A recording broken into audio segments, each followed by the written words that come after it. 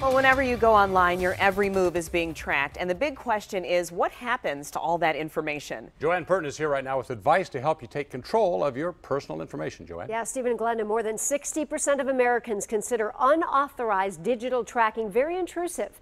That's according to a survey from Consumer Reports. But there are things you can do to keep your privacy private. It can be creepy when you search for a medical condition online and then a related ad pops up on your screen. It's called digital tracking. It's happening all the time, and we just think that companies should be able, in simple language, to tell you what information is being collected and how it's being used. Consumer Reports' latest issue has page after page of advice for protecting your privacy. Here are 4 easy steps you can take to limit digital tracking. First, install an ad blocker, such as Privacy Badger.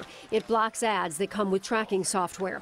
Number 2, check your phone settings to see which apps are tracking your location and turn off any that don't need to know. Number 3, if you visit an unfamiliar website that demands your email, go to a site like 10minuteemail.com, or you can get a functioning email that self-destructs after you use it. And finally, be cautious of Google. As you use Google, it is just collecting a tremendous amount of information about you, and it does that no matter where you go online, if you're using Google Search, Google Maps, looking at YouTube, using Gmail. You can see just how much Google tracks if you look under My Account and then My Activity. There are alternative search engines like DuckDuckGo that don't track their users. No, I can't give up Google, though. If you want to stick with your Google search, you can tweak the settings. You can delete the records of what you search and the YouTube videos you watch.